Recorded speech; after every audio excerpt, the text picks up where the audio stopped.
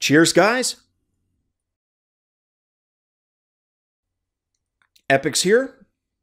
Welcome to VR Roundup, episode 30 on a Game and Friday. Speaking of which, hopefully you guys are having a fantastic one at that.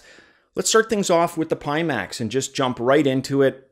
So the Pimax unit, I've gone in depth about this during one of the podcasts. We're not going to rehash that all here. Suffice it to say, I wasn't worried then. I said, look, the situation for them with the funding, they may announce a delay, but they're going to release. We'd rather have them take the time and do it properly. And it looks like that's exactly what they're doing. They have announced as of the other day that they are going to delay shipment to the second quarter. So April, May, June. Let's just assume that means the end of June, in time for the summer, right at the beginning of the summer, to have that Pimax.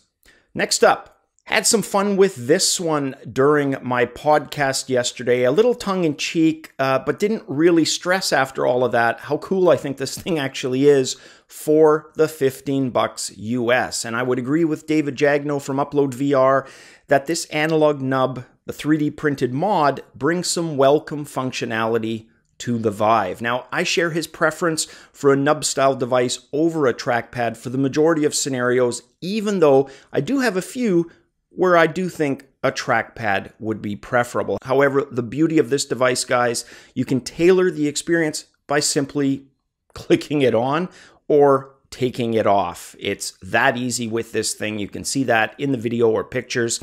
I spent, like I said, too much of the podcast with my crappy hack. What I wanted to stress, and I will stress here now, is that for $15, you get a much more elegant solution and really only requires a small strip of conductive filament if you want to complete the functionality. In other words, you can use it simply as a button that way, move it over and get your button click functionality. But if you want the actual trackpad movement, you will still require some conductive material to make that connection so that it can be used in that sense.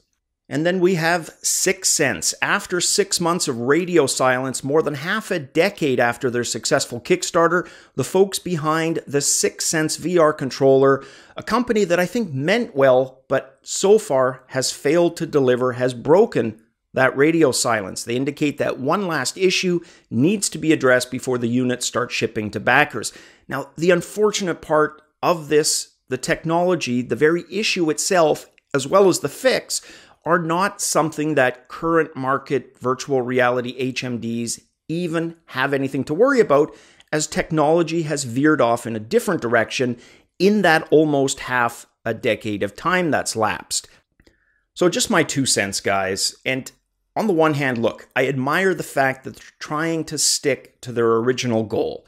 They want to deliver this to backers. I do believe they have that intent, and they want to fulfill that. I also happen to think they want to get the hell out of Dodge afterwards, but I admire the fact that they're at least trying to deliver this. But what it does, guys, is it highlights probably the biggest issue with Kickstarters that I have. Forget about the Kickstarters and where I say the more technical they are, the more likely they are to fail. Let's assume, this is one of those projects, and I do think it is, where all the intention in the world to deliver was there. The problem is, so often with projects like this, there's nobody on the team with experience actually bringing something to market, with actual supply chain experience, vendor negotiations. These are a lot of talents, guys, that companies have positions for. The best entrepreneurs in the world usually know when they need to step out of the picture and other people take over. And I think that is what happens here a lot of the time. You've got a person or a small team with a great idea, but they don't have the experience for all the execution that comes along with that. And what happens? Dates slip. And they don't just slip a little bit, they slip abysmally badly. And you get issues like this where half a decade and the thing still hasn't shipped yet. Now, in technology, half a decade can and often is basically a life sentence. It's something that you can't easily recover from because what happens 2 years into it? Technology veers off in a whole different direction. And I think that's part of what happened here. Some of those issues that you're struggling with down the road, they're not even issues anymore as far as the market's concerned, but you and your team, you're still working on them. And when you're talking about potential timelines of half a decade, like I said, in technology, it is simply too frickin' long. Period. That's it. So forget, like I said, the more technical they are, the more likely to fail. This is the bigger issue. Even if they are successful, they're simply past their due date. And I think that's what we're seeing here. Let me know what you guys think in the comments.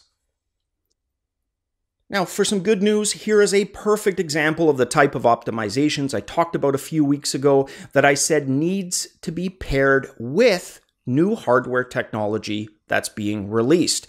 Now, this is a device from Oculus. They're calling it multifocal display technology. It's able to mimic retinal blur and a bunch of other things.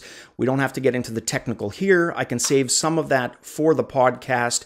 The video shows side-by-side comparisons of their optimizations and enhancements, and they're pretty telling. They have some demos that really take advantage of that multifocal technology. For example, they're achieving 5 frames per second. Now, that doesn't sound impressive, but when you compare it to the before, which is a minute to render 1 frame, it's pretty significant.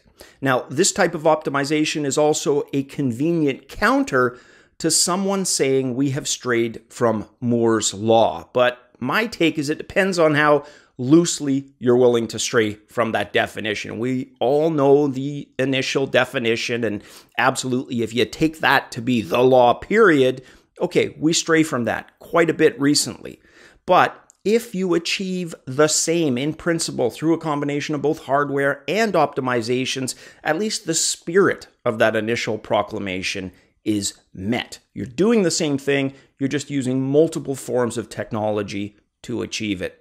Then we've got Varjo. They have been at work, their research and development department has, creating a hardware type of foveated rendering, which they call bionic display. Now, of course, it isn't foveated rendering in hardware form, but it delivers similar results, and the video they have made available for the first time shows what had previously been hard to articulate. And I've talked about this before, and I had those who disagreed with me, and that's fair, but this was the point, really, I was trying to drive home, is the similarity, not saying it is. Now, in fact, if you look at the Road to VR article, they describe the process and themselves acknowledge similarity to foveated rendering, but they do it a heck of a lot better than I initially did, and let's be real, have since. For example, Ben Lang states, the idea is that the reflected high-resolution image will always be positioned at the very center of the user's gaze, with the help of precision eye tracking, while the lower-resolution traditional display will fill out the peripheral view where your eye can't see nearly as much detail. This is very similar to software foveated rendering, except in this case, it's almost like moving the pixels themselves to where they are needed instead of just rendering in high quality in a specific area. And that last part nails what I failed to say. So it's similar, but yeah, different. All right, let's end things off with one of my favorite pieces of software, Plex Media Server, just because of how flexible it is. Now, my close friends and I, we've got very specific tastes, equity among those, very geek-centric content. For the most part, we like the same types of movies, TV shows, and if you pair Plex Media Server with something like unlimited Google Cloud space, well, you've got the recipe for some fantastic geek viewing. And that's exactly what we've done, and between the small group of us, we have something, in my opinion, way better than Netflix or any of the other streaming services because it's tailored specifically to us. And we've each contributed to it, you know, with our own media. We don't have to get into that too deep if you get my drift. Let's just say the end result is worth it. Well, Plex Media now coming to VR, or at least Daydream VR specifically, with some really cool features. So it's called Plex VR, but that sounds like it's for general VR. Unfortunately, the first iteration isn't. It's Daydream specific. But what it does is it allows you to view all of your content within kind of that big cinema-like experience that you've come to expect when these type of apps work in VR. That's the case here, and all that content can be experienced with your buddies or family a slightly different way. So very, very cool. I love the theater style view. Just to note though, guys, it is for premium members only, but if you've got that premium account, you've got the resources and the drive space, well, it's really, really fun to do it this way. Even if it's just with your own family, you can really tailor the experience, and now you can do it in VR. Well, guys, that is it for this episode. Have a fantastic Game and Friday, a fantastic weekend, likely no podcast over the weekend. I may do a Sunday episode. If I don't, it'll be there Monday for sure. Guys, have a fantastic one, and as always, cheers.